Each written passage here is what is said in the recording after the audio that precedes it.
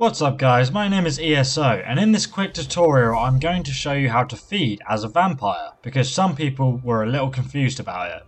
So as you can see, I am at stage 3 vampirism. So all you need to do is find a humanoid NPC, preferably on their own to make it easier. Then you can just sneak up behind them and press X to feed. It's really that simple. If you're a Nightblade, you can use stealth to make it easier. Feeding on someone heals you and stuns the enemy in place. However, it does no damage.